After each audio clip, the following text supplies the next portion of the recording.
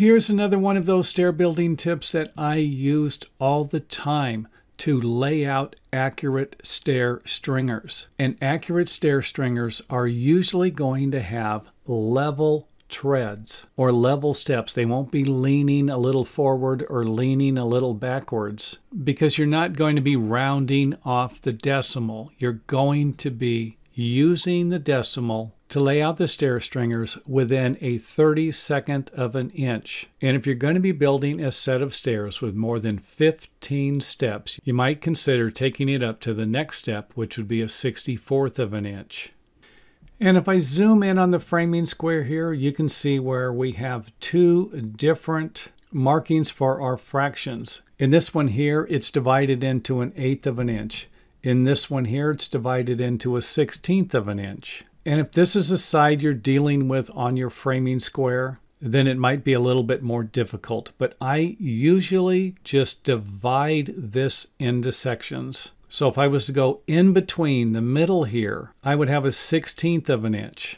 If I split that in half, then I'm going to have a 32nd of an inch.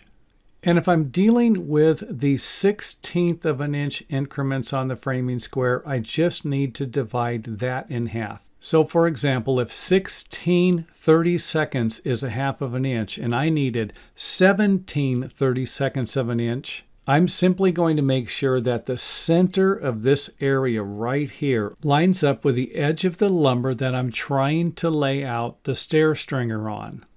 And that will look something like this. Here's the edge of the stringer here, and here's the mark that represents the 32nd of an inch past the 1/2 inch mark, or 6 and 17 32nds of an inch. And right in between the 1/16 of an inch mark I was referencing to in the previous pictures. So here we have a 1/2 inch, 1/4 of an inch, 1/2 of a 1/2 inch, 1/4 inch. 1/2 of a 1/4 of an inch is going to be an 1/8 of an inch. 1/2 of an 1/8 of an inch. In between these two lines here, I'm going to end up with a 1/16 of an inch.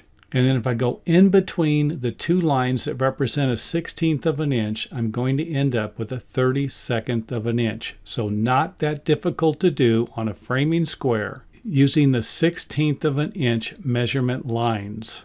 So the moral to this story is simply start rounding your numbers up or down to the nearest 32nd of an inch and not the nearest 1/8 or 1/4 of an inch.